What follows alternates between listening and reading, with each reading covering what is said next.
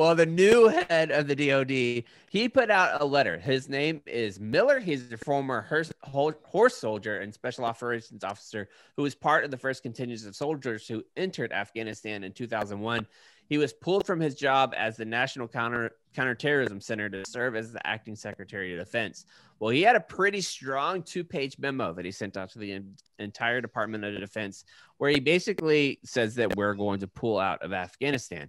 He says, quote, as we prepare for the future, we remain committed to finishing the war that Al-Qaeda brought to our shores in 2001. This war isn't over. We are on the verge of defeating Al-Qaeda and its associates, but we must avoid past strategic error and failing to see the fight through the finish. Indeed, this has been a fight that has been long. Our sacrifices have been enormous, and many are weary of from war. I am one of them. But this is a critical phase in which we transition our efforts from a leadership to a supporting role. And he goes on and talks about the reasons why we are leaving Afghanistan. First of all, do you think this is going to just be an empty type of letter? Or do you think Trump will really pressure the DOD to leave it before he leaves office? No, I don't think so. I think we'll still be there. And I think that different iterations of this same letter have been written over and over and over and over and over and over and over for the last decade or so. Mm-hmm. And because like it says, the memos didn't really have a plan, didn't really say how. It was just like, here's what we're going to do. Like, we've just been hearing this forever. Doesn't mean anything to me. Yeah, I think this one's a little more concise in the way that it's written with a very particular goal. He says, we're not a people of perpetual war. It is the antithesis of everything for which we stand and for which our ancestors fought for. All wars must end. Ending wars requires compromise and partnership. We must meet this challenge. We gave it our all.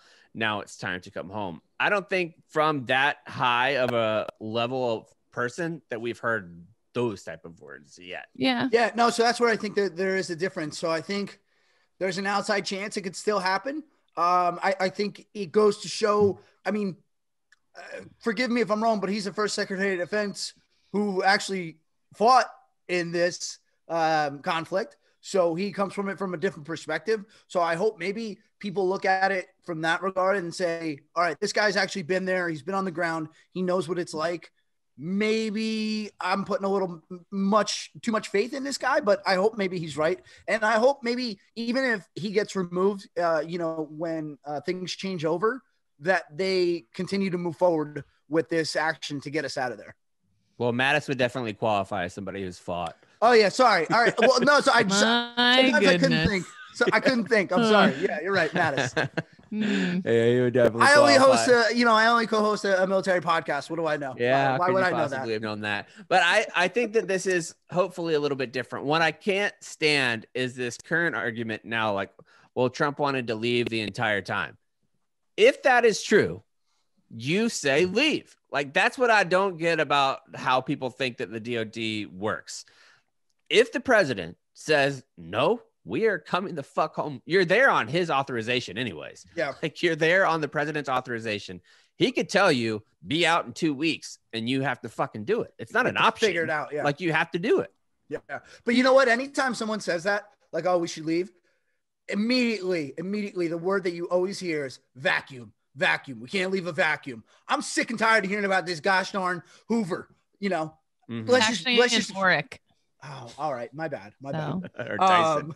Yeah, right. But no, it could suck up a bowling ball if it wanted to. It would be nice to leave a Dyson, because even in like the rockiest terrain, that big ball can make it like in overturns. That's what they really should have made the MRAP after the Dyson vacuum.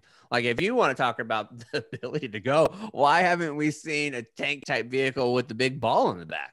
That's Chaps, I was wondering the same. If there's anything we come to in this round, I hope it's that. Yeah. No, but right, like we've been saying this for how long? We've been doing this song and dance for how long now? There has to be an answer out there. There has to be. There's not. There's definitely not Okay. an answer. Keep I mean, on that's dying. why I don't hope like he you does two it. being negative. If you want to have like big fuck you everything's to the terrible. establishment, make everybody come home. Be like, I don't get them here right now. Just make it happen. Mm-hmm. They got to do it. It's not like it'd be an option. Like, if the president told them to do it, they have to do it. I agree. So why don't you just say that? Well, okay, but what if the troops like, you're not our dad? Think about that. That's true. I didn't think about that. If they say you're not So, our real dad, that's- that's a right. tough one to come back from. Exactly. That's an airtight response.